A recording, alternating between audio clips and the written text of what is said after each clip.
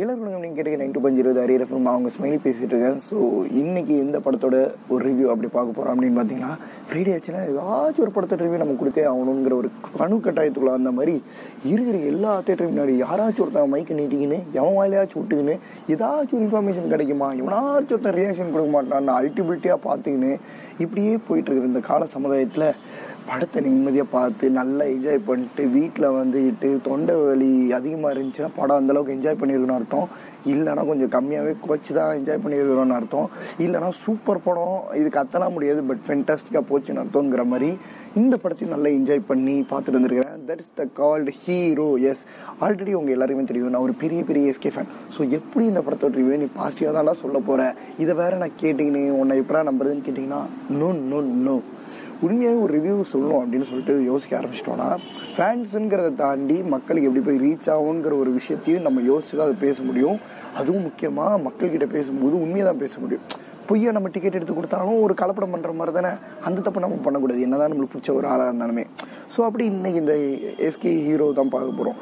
Already அந்த காலத்தில் அப்படியே சொல்லிட்டு சங்கர் படத்தில் ஜென்டில்மேன்லாம் நீங்கள் பார்த்துருப்பீங்க. அந்த காலத்துக்கிட்டலாம் எப்படி ஒரு பிரச்சனை இருந்துச்சு அண்ட் அதுக்கு மக்களுக்கு எப்படி இறங்கி சேவை செய்யலாம்னு சொல்லிட்டு அர்ஜுன் யோசிச்சாரோ, இந்த காலகட்டத்தில் டபுள் மடங்காக அதை விட காசு சம்பாதிக்கிறதுக்கு ஒரு எஜுகேஷனுங்கிற ஒரு வேலையை யூஸ் பண்ண ஆரம்பிச்சிட்டாங்க. அப்படின்னா அப்போவுமே ஒரு சாதாரண ஹீரோ ஒரு ஜென்டில்மேனாக தேவைப்படுச்சுன்னா இப்போ நம்மளுக்கு ஒரு சூப்பர் ஹீரோ ஒரு பெரிய ஜென்டில்மேனாக தான் தேவைப்படுது அப்படிங்கிற ஒரு கேட்டகரியில் இந்த படத்தை அப்படியே ட்ராவல் பண்ணி கொண்டு போகிறாங்க. அதாவது அங்கேருந்து ஒரு லிங்க் பண்ணி அப்படி போட்டு இங்கே ஒரு லிங்கை போட்டு எடுக்கிறாங்க.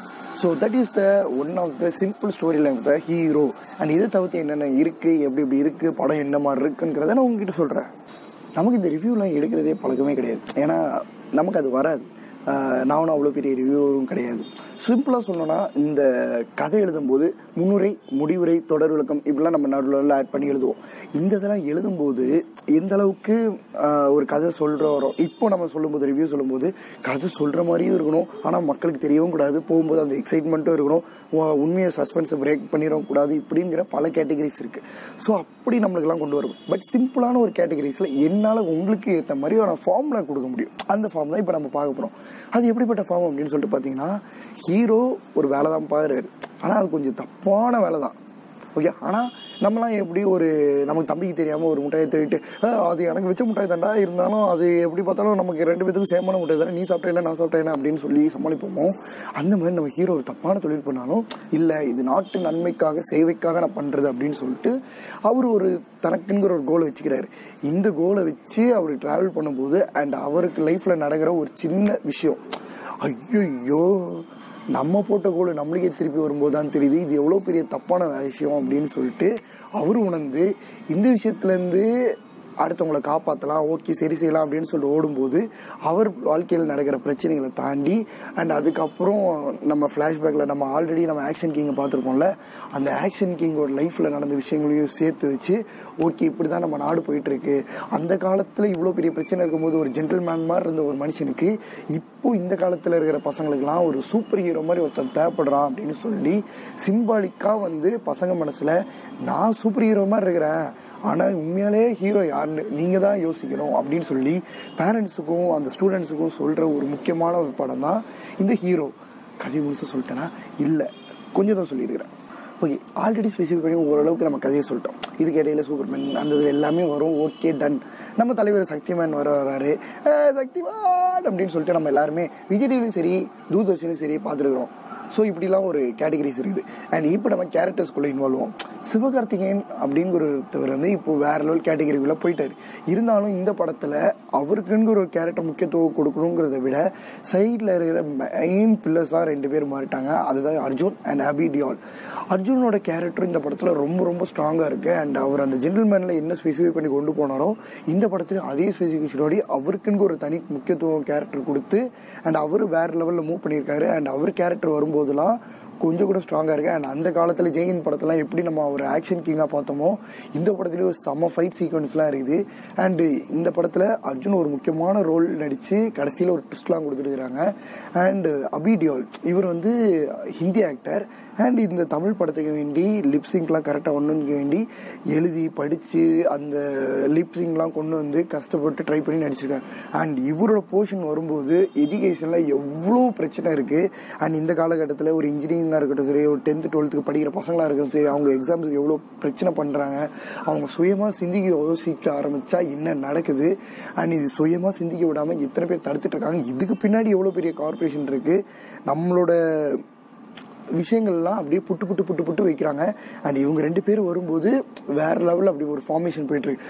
சிவகார்த்திகேயன் வந்து எல்லாருக்குமே ஒரு என்டர்டெயின் பண்ணி, ஒரு காமெடி பண்ணி, ஒரு ஃபிளிக் பண்ணி அப்படி ஜாலியாக ஒரு சென்சிபிளாக கொண்டு போய் அண்ட் கடைசியில் சூப்பர் ஹீரோ மாதிரி நின்று குழந்தைகிட்ட நின்று பேசி எல்லாத்தையும் கவர் பண்ணாலும் இவங்க 2 பேர் ஒரு கேரக்டர் ரொம்ப ரொம்ப முக்கியத்துவமாக இந்த படத்தில் கருதி எடுத்து வச்சிருக்காங்க. ஆக மொத்தம் இவங்க 2 பேர் வர சீன் இருக்குல்ல, இதில் ஃபுல் அண்ட் ஃபுல் எஜுகேஷன் நடக்கிற பிரச்சனை. அண்ட் இதனால மக்கள் எப்படி, அதாவது ஒரு கார்பரேஷன் எப்படி பேரண்ட்ஸ் கிட்ட இருந்து ஆரம்பிச்சு டீச்சர்ஸ் கிட்ட இருந்து ஆரம்பிச்சு ஒரு ஸ்டூடெண்ட்ஸை ஸ்ட்ரெஸ் பண்ணி அண்ட் நமக்கே தெரியாமல் ஸ்டூடெண்ட்ஸோட லைஃப் எப்படி போயிட்டு இருக்கு. நம்ம எல்லாருமே ஒரு புது கண்டுபிடிக்கிறது போல இந்த நாட்டில் அடுத்த ஜென்ரேஷனில் 2020 அப்துல் கலாம் சொன்ன மாதிரி யங்கஸ்ட் மைண்ட்ஸ் எல்லாருமே வர வேண்டிய இடத்துல எல்லாருமே ஏதோ ஒரு இது கீழே நம்ம வேலை பார்த்துட்டு இருக்கோம். இது எல்லாத்தையுமே தாண்டி ஒரு சின்ன டிப்ஸ் கொடுவா. தலைவர் அப்துல் கலாம் என்ன சொல்றாருன்னா, நிறைய ஸ்மால் ஸ்கேல் பேஸ்ல பிஸ்னஸ் எல்லாம் சின்னதாக ஆரம்பிக்கும் போது தான் நம்ம நாடு டெவலப் ஆகும் அப்படிங்கிறார். அதாவது சின்ன ஸ்டார்ட் அப் கம்பெனிஸ் ஒரு 4-5 பேர் 5-6 பேர் 10 பேர் அப்படின்னு சொல்லிட்டு ஒரு ஸ்டார்ட் அப் கம்பெனிஸ் மாதிரி இன்னைக்கு நமக்குள்ளாரே நம்ம ஆரம்பிச்சு அடுத்தடுத்த லெவலுக்கு போறோமோ அன்னைக்கு நம்மளோட இந்தியன் எஜுகேஷன் ரொம்ப பெருசாகும் அப்படிங்கிறாங்க. இந்த காலகட்டத்தில் இப்போ இருக்கிற ஜென்ரேஷனுக்கு எங்க ஸ்டார்ட் அப் கம்பெனி அதிகமாகுதுன்னா சொல்லவே படாத இந்த யூடியூப்ங்கிற ஒரு விஷயத்துல நிறைய ஸ்டார்ட் அப் கம்பெனிஸ் மாதிரி சின்ன சேனல்ஸ் ஏதாச்சும் ஒரு வீடியோ போடுவோம், மக்களை சிரிக்க வச்சுட்டா நம்மளுக்கு காசு வந்துடும் அப்படிங்கிற ஒரு எண்ணத்தோடு வளர்ந்துட்டு இருக்காங்க. இதையும் தாண்டி எஜுகேஷன்லயும் இந்த மாதிரி பண்ண முடியும் அப்படிங்கிற ஒரு ஐடியாலஜியை புகுத்தணும் அப்படிங்கிறது என்னோட one of the idea. And அதை கூடிய சீக்கிரம் நிறைவேற்றும் அப்படிங்கிற ஒரு நம்பிக்கை இருக்கு. இது வந்து ஒரு செட், அது நம்மளோட சைட்ல இருந்து நம்ம சொல்லிட்டோம். அண்ட் இதை தவிர்த்து படத்தில் என்ன சொல்லியிருக்காங்கன்னா, என்னென்ன பிரச்சனைகள் ஃபேஸ் பண்றாங்க, எக்ஸாம்ஸ் வரும்போது எவ்வளோ பிரச்சனைகள் இருக்கு, இப்படிதான் படிக்கணும், இந்த மாதிரி அவங்கள மக்கள்னு சொன்னாங்கன்னா நீங்களாம் யாருமே கிடையாது, நீங்க தான் ஹீரோ, உங்களுக்குன்னு ஒரு திறமை இருக்கு, அதை வெளில கொண்டு வாங்க அப்படின்னு சொல்லிட்டு நிறைய படத்தில் நம்ம ஆல்ரெடி பார்த்துருவோம். பட் இதுல ஃபுல் அண்ட் ஃபுல் எஜுகேஷனை பத்தி தெளிவா அப்படியே இதுதான் இப்படி நடந்துட்டு இருக்கு, இந்த ஜென்ரேஷன்ல இப்படிதான் நடந்துட்டு இருக்கு, இதுக்கு நம்ம என்னெல்லாம் பண்ணலாம், இனி எப்படிலாம் கொண்டு வரலாம், இனி என்னென்ன சேஞ்சஸ் இருக்கு அப்படிங்கிற சொல்றதுதான் இந்த படம். இந்த படத்தில் கல்யாணி பிரியதர்ஷினி அப்படிங்கிறவங்க ஹீரோயினாக நடிச்சிருக்காங்க. அது அவங்களோட முதல் தமிழ் டெபியூட். அண்ட் அது மட்டும் இல்லாமல் அவங்க சூப்பராகவே நடிச்சிருக்காங்க. அண்ட் அவங்க வர சீன்ஸ் எல்லாமே சூப்பராக இருக்குது, ஒரு பாசிட்டிவ்னஸாக இருக்குது, ஒரு என்கேஜிங்காக இருக்குது, எங்கேயுமே ஒரு லேக் ஆகாமல் ஓகே இப்படி தான் ஜாலி அப்படிங்கிற மாதிரி ஒன்று போயிட்டு இருக்குது. அண்ட் அது மட்டும் இல்லாமல் சிவகார்த்திகேயனுக்கு செம்ம கம்பெனி பேராக இருக்குது. அண்ட் அது மட்டும் இல்லாமல் நம்ம இங்க் அப்படிங்கிற கேரக்டரில் ரோபோசங்கரனை நடிச்சிருக்காரு. அவரோட ஒன்லைன் டைமர்ஸ் எல்லாமே அப்படியே வேற லெவலில் அப்படி பிச்சு போட்ட மாதிரி இருக்குது. சில இடத்துங்களாம் அப்படியே அவரோட எக்ஸ்பிரஷன்ஸ் எல்லாமே நம்மளை ரொம்ப பயங்கரமாக சிரிக்க வைக்குது. ஸோ இவங்க 2 பேருமே சிவகார்த்திகேயன் ஒரு கம்பெனியாக ஒரு ஃபர்ஸ்ட் கொஞ்ச நேரத்துக்கு ஒரு ரொமான்டிக் காமெடி ஃபிளிக்கு யூஸ் ஆகிறாங்க. அண்ட் அதுக்கப்புறம் எப்போ அந்த ட்விஸ்ட் அண்ட் டர்ன்ஸ்லாம் எவால்வ் ஆகி வந்துச்சோ அண்ட் அப்போல இருந்து நம்ம அர்ஜுன் கூட பவர் பேக்டாக மாதிரி அது ஒரு பெர்ஃபார்மன்ஸாக போச்சு. அண்ட் இந்த 2த்துக்கு நடுவில் மதிங்கிற ஒரு கேரக்டர் இவங்களோட தங்கச்சியாக நடிக்கிறாங்க. அண்ட் அந்த மதிங்கிற கேரக்டரில் நடித்தவங்க வேற லெவல் பெர்ஃபார்மன்ஸ்னா பார்த்துக்கோங்க. அண்ட் அவங்களோட அந்த கேரக்டரோட முக்கியத்துவம் வேற எதுக்குமே இல்லை. ஆக்சுவலி சொல்ல போனால் ஜென்டில்மேன் படத்தில் அர்ஜுனுக்கு தம்பியாக ஒருத்தவங்க நடித்து இறந்துருவாங்க தெரியுமா, அவங்களோட கேரக்டர் மாதிரியே தான் இந்த தங்கச்சியோட கேரக்டர். நல்லா படித்து ஒரு அறிவு உள்ளவங்க, பட் இடையில ஒரு பெரிய ப்ராப்ளம் நடக்கிறதுனால என்ன அவங்க லைஃப்பில் டேர்ன் பண்ணுது, அந்த டேர்னிங் நம்ம ஹீரோ எப்படி பாதிக்குது, அந்த ஹீரோ எப்படி சூப்பர் ஹீரோ மாதிரி மக்கள் மனசில் பேரண்ட்ஸ் கிட்ட இருக்கிற விஷயங்கள் எல்லாத்தையும் தெளிவாக கொண்டு வந்து அவங்க ஸ்டூடெண்ட்ஸ் எல்லாத்துக்கும் எப்படி ஒரு கன்வேகேஷனாக இருக்காரு அப்படிங்கிறது தான் இந்த படத்தோட முக்கியமான ஒரு விஷயம். ஒரு சின்ன மிஸ்டேக், ஹீரோயின் பேர் கல்யாணி பிரியதர்ஷன். அண்ட் அது மட்டும் இல்லாமல் இவானா அப்படிங்கிறது தான் அந்த மதியோட கேரக்டரோட ஒரிஜினல் நேம். அண்ட் இவனா அவங்களோட ஆக்டிங்கும் சூப்பராக இருந்துச்சு. அண்ட் அது மட்டும் இல்லாமல் ஜென்டில்மேன் படத்தில் எப்படி வினித் நடிச்சிருந்தாங்களோ அதே மாதிரி இவங்களுக்கு ஒரு ஸ்பெசிஃபிக்கான ஒரு சாலிடான கேரக்டர் கொடுத்துருக்காங்க.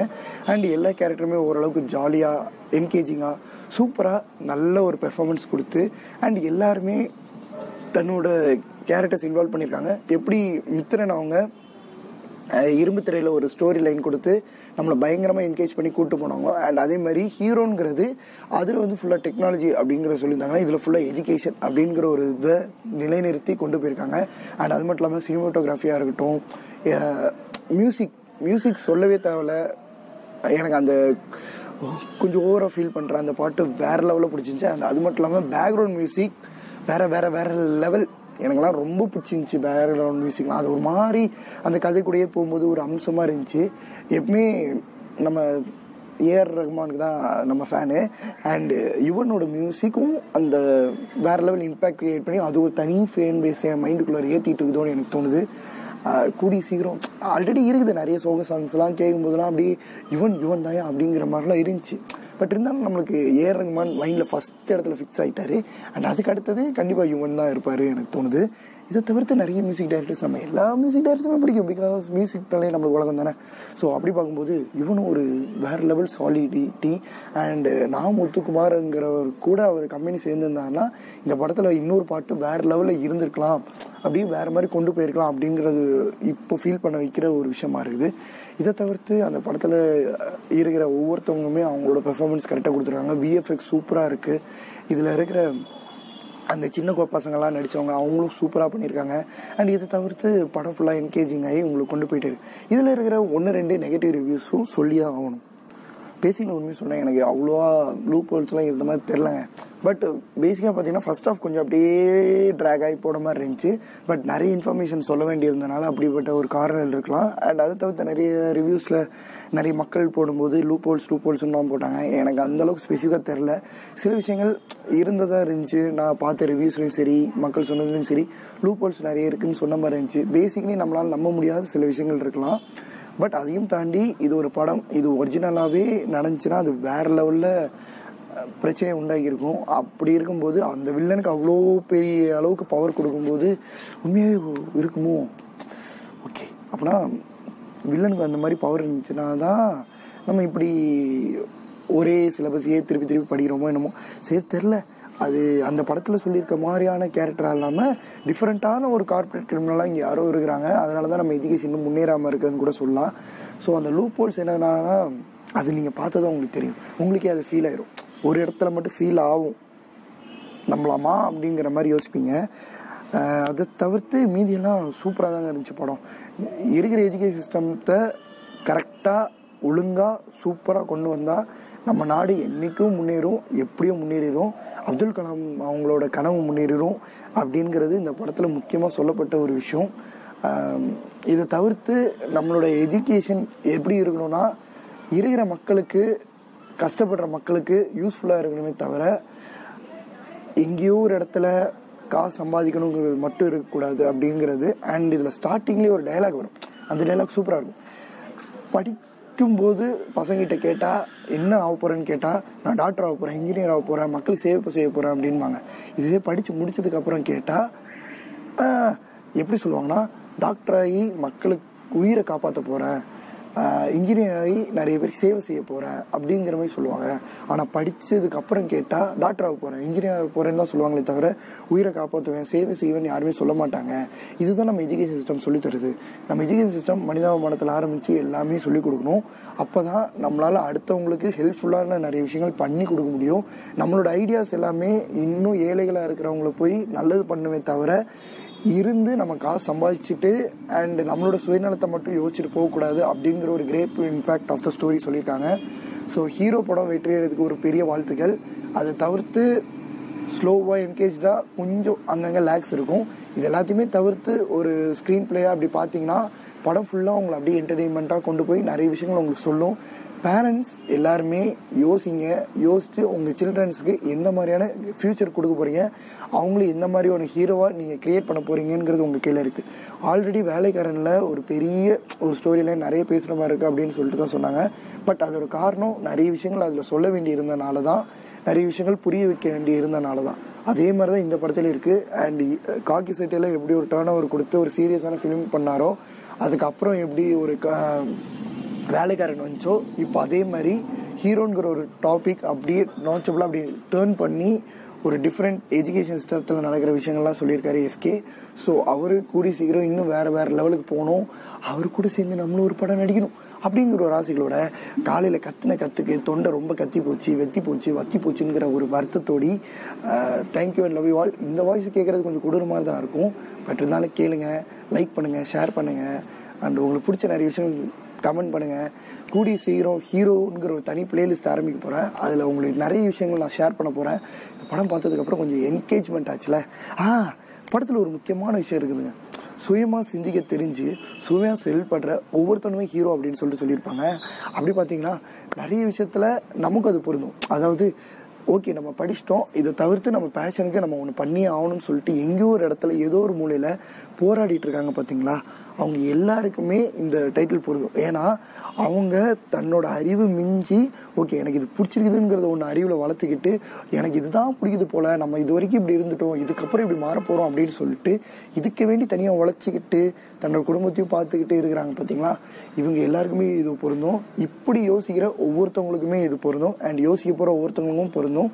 இதை தவிர்த்து எஜுகேஷனில் உங்களோட அறிவை யூஸ் பண்ணி என்ன நீங்கள் நல்லது பண்ண போகிறீங்க, எப்படி நீங்கள் எஜுகேஷனை மாற்ற போகிறீங்க, அண்ட் அந்த எஜுகேஷன் மூலமாக என்ன நீங்கள் கற்றுக்கிட்டு என்னதை எதை மக்களுக்கு கொடுக்க போகிறீங்க அப்படிங்கிற நினச்சி போராடி அடுத்தவங்களுக்கு உதவி பண்ணுற ஒவ்வொருத்தவங்களுமே ஹீரோ தான். So thank you and love you all. நீங்களும் பாருங்கள், படத்தை பாருங்கள், என்ஜாய் பண்ணுங்கள், சந்தோஷமாக இருங்க, ஃபேமிலியோடு போங்க. உங்கள் ஃபேமிலியோடு போகும்போது நல்லா என்ஜாய் பண்ணிட்டு வரலாம், தரமான ஒரு படம் தான். Thank you and love you all. Have a great weekend and a great days. Enjoy. Love you all. உங்கள் ஸ்மைலி.